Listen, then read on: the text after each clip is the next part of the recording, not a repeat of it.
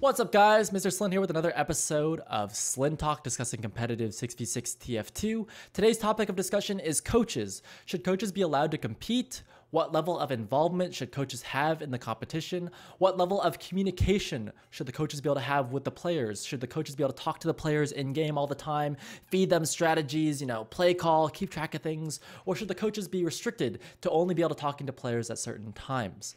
This has been a hot topic not only within our community, but within the larger esports community, where Counter-Strike is the best example. Valve recently put out a memo saying that they're not going to allow coaches to talk to the players in game at their events. And so this has sent a little ripple within the esports community, and Thorn put out a video, Semler put out a video. I've watched a lot of what other people have had to say about this topic, but I wanted to give you guys my own opinion on this and tell you about how this affects TF2 and what I think TF2 should do in the future. So let's bring it into context. Last weekend at I-58 was the World Championship for TF2, the top teams in the world, all going to England to see who's going to be the best. And the two best teams in the world were two European teams. One was called Crowns, and the other one was called Full Tilt. Now, Crowns narrowly defeated Full Tilt 3-2 in the grand finals. And Crowns had a in-game coach, and Full Tilt did not. So a lot of people look at that competition and they ask, well, did that make a difference? It's 3-2 is a fairly close competition there, right? So did having that coach make the extra difference? Did it give them the extra little edge they needed to win? Or did it not make a difference at all? Would Crowns have done just as well had they not had that coach? Would Full Tilt, if they had an in-game coach, would they have done better? These are all questions that people are asking. It's hard to know the truth of it all because we'll never see that ever happen again. But hey, it's worth thinking about because that sets a precedent for the future, right? If at the World Championship for TF2 they're allowing coaches, then maybe they should allow coaches at other events.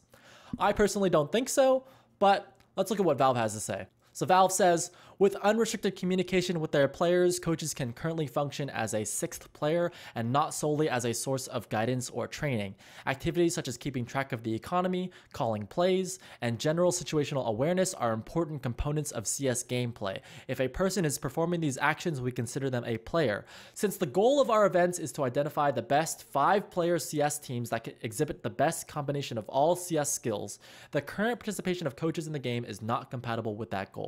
And so then they go on to say that they're no longer going to be allowing coaches to participate in the actual in-game communication, and they're going to instead only allow coaches to talk at certain timeouts, at halftime, and obviously before and after the competition. Now, if we look back at TF2, the coaches for TF2 were actually very experienced players. For Crowns, you had Kaitis, who is a premiership level demo man, very mechanically talented, very skilled. He knows a lot about the game. He's been playing at a high level for what seems like forever. A very good player to have, but what Kaitis has is that he has this wrist injury. It's fairly well known. He's got a problem where he gets a wrist strain. So if he plays for too long, there's a lot of pain in his wrist, and he cannot continue to play. So that's why he's kind of taking this backseat as a coach. For the other team, Full Tilt, they also had a coach. According to Sideshow, Ips was the coach for Full Tilt, and he was coaching them online while they were practicing. But his involvement in their team was much less because he was not making the in-game calls necessarily. He was just kind of giving them guidance. So that's where it becomes asking the question of is a coach in-game guidance, or is it supposed to be keeping track of stuff for you? Is it supposed to be play calling for you? Is it supposed to be that extra ear that you need? Now, my gut feeling tells me, if I were to just think about the situation, I always use the extremes, right? So imagine if your team was just entirely brain dead, your team just had no idea how to play the game at all. They just walked around in circles, but they were very mechanically talented. And you put a guy like Kaitis in there who knows what's going on, who can tell everybody what to do and make the right decisions at the right times. And he's not really focusing on aiming, so he's instead using his brain power to actually use all of his focus, 100% of his focus on making the right decision every single time. That sounds like a big advantage to me. That sounds like a player. That sounds exactly what Valve is describing. And other people seem to think so too. If you look at the memes on the forums, they're hilarious. One of my favorites is this picture of Eckstein doing the post-match interview with Crowns, and and there's the numbers over people's heads like 1, 2, 3, 4, 5, 6, 7. And you know what's really funny, and if you look at this picture, is that Eckstein, you know, very fittingly is interviewing Kaitis, the in-game coach for Crowns, and he's even wearing a jersey, right? So it begs the question, like, well, you know, did you have that advantage? Like, is that really fair? So let's look at the counterpoints. Let's look at what other people are saying.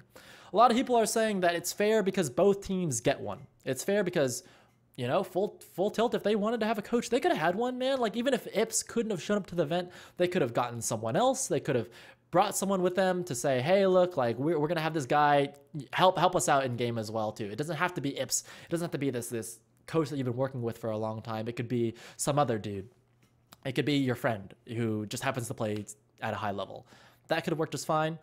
Maybe. But I would argue a couple things against that. First of all, just because both teams get one doesn't mean it's the best thing for a competition. Sure, it's fair, but like, let's say we give both teams aim hacks. It's like, yeah, that's fair. We all have aim hacks now, but is that the best thing for competition? No. So just because both teams have a coach doesn't mean that having a coach is the best thing for the competition. And to Valve's point, they're trying to find the teams that exhibit the best combination of all CS skills. They want to find the best 5 players possible that are well-rounded, that have a good understanding of the game, that have good mechanical skill, that can win as just those 5. Obviously, you can get guidance. Obviously, you can get some training help, but I think that is valuable. Whereas it's not as valuable to have, you know, a bunch of players that are not as well-rounded, but you're making up for their deficiencies with a coach. The other issue that I have with that argument of it's fair, both teams could have had one, is that it comes down to an issue of resources a lot of times. And in a game like TF2, which is such a young esport in that sense, such a small esport, there's not a lot of resources. It's not like all these teams have tons of money to throw around that you could just fly anybody out to your events. It doesn't work like that at all, actually. You know, these are bedroom gamers. So you can't really say that it's fair because both teams can have a coach. It's like, well, Crowns went the extra mile to bring their coach with them, and Full Tilt did not have the same ability to do so. So that's how I look at it, but let's look at the other counterpoints. People on the forums were saying that, what's the big deal? Kaitis didn't really say that much. He only had a couple opportunities to speak during the entire event. You know, game moves pretty quickly. It's not like he had a major impact on the competition. To that point, I'll bring up the picture again and say, look, he's wearing a jersey. But no, really, a backup would have been wearing a jersey as well, right? So let's ask the real question, like, does it really matter? And I mean, you could just go the other way. You could just say, like, if it doesn't matter, why do you need him, right? Like, oh, well, if he doesn't provide any value to you at all, then you should have no problem with not allowing him in the competition anymore, because that keeps it fair, right? Like, if he does matter, if he's an integral part of your team, then it does make a difference. So having him there clearly provides some level of value to your team. Otherwise, you wouldn't have him there. And so it makes sense. If you look at it that way, it's very clear to see that, like, there's at least a minuscule amount of value there. It might not be game breaking. It might not be like the end of the world, but it's something, right? So that counts. But let's look at the other points. Actually, probably the best argument that I've heard for why you should allow an in-game coach is that it makes the game played at a higher skill level, which increases the entertainment value. And when you think about it that way, that's pretty mind-blowing. It's like, wow, we just want to see people playing the game at the highest level possible because that's entertaining. So if everybody's playing the game at a high level and they're playing at the highest level possible, that you're bringing in extra resources, you're making the team larger than 6 to ensure that everyone's playing the highest level of TF2 at all times, that might be more entertaining. Maybe so. Maybe that is more entertaining. But in that case, I like to use extremes. Why don't we go the other way then? Why don't we just allow 6 coaches? You know, why don't we have 1 coach for each player? Why have 6 players when you could have, you know, 2 players at each computer and 1 person is doing all the aiming and the other person is doing all the decision making? Like, it becomes really extreme, right? And I think that just because a game is played at a higher skill level doesn't mean that's the best thing for the competition. Probably one of the best arguments that I heard for not having the coaches is that the developers want the experience that we have as players in matchmaking. So when I go home and I'm sitting and I'm watching I-58 and I'm watching all these best players play, and I want to go home and do the same thing myself, I want to feel like it's achievable. I want to feel like I saw them do it, I can do it too. I don't want it to feel like what they're doing is so far out of reach that I can't do it at all. And so when I go home, I don't have someone here sitting next to me telling me what to do. I don't have a coach who's going to micromanage me and keep track of things for me. So in that sense, the experience for everybody should be the same. I think this is a common theme in esports, is that the experience that this player gets should be the same experience that I get. And in that sense, we can find who is the best competitor. So I disagree with that argument. I think that, yeah, the game could be played at a higher skill level. But then again, I always go back to like, oh, what if you gave everyone wall hacks? Or what if you gave everyone aimbots? Then it's like, yeah, then the game's played at the highest level possible, but you're not really playing the game anymore. So I think it should be obtainable for everybody. So those are some of my initial thoughts about coaching in 6v6. So let's talk about how do we fix this for the future.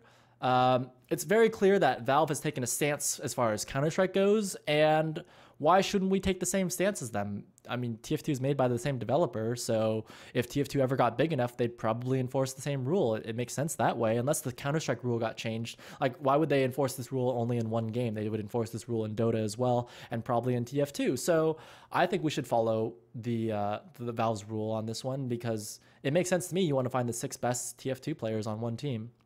And then also the issue of resources that I brought up earlier. I think that if there were to be more competitions for TF2, I don't think it would be as easy to consistently bring your coach to everywhere with you, and that would be a problem. So rather than have this problem of how do we get the coach to come out, why don't we just not have coaches? Yeah, seems nice to me. I mean, I think if TF2 were to grow, it would get to a point where you do have coaches, but you don't necessarily have to have a coach like in game with you telling you turn left, turn right, shoot this guy. Okay, they have low money, like, or they're 10 seconds away from Uber charge or whatever it is. I think it's just it's a little bit much. I think that as a community, we should definitely come to a decision soon, because it definitely screws over some teams in the future if we don't make that decision. So let's say, for example, we've set this precedent that coaches are allowed. Well, other teams for I-61, they're planning for next year already, and they're saying, "Hey, look, coaches are allowed. Then we should get ready for next year. We should get our coach." So they plan out this whole organizational structure for their team where the coach is calming these things and the players are just focused on their games. And then 3 months away from the event, we just say, "Oh yeah, no coaches allowed," and they're like, "Wow, we practiced for 9 months for this, and this is you just changing it up on us. This changes everything," right? And it goes the other way too, right? Where you say, okay, let's pretend like a lot of teams think that there's not supposed to have a coach. Then people are practicing with no coach all year round, and then suddenly you allow a coach. That allows some team to just pull in a coach real quick and get an easy advantage. And it makes a big difference when a team is making a decision, when a high-level team is making a decision as far as which player they pick up. It does make a difference. Being able to have those in-game calling abilities, those leadership skills, that does make a big difference as far as which players you decide to pick up. And if you had a coach who could make decisions for your players, then you don't need to pick up players that are as strong in the game sense area so much as they are in the mechanical skill area. So I think that we should get moving on this quickly, come to a decision, and I think that the right decision is to limit the power of coaches in game.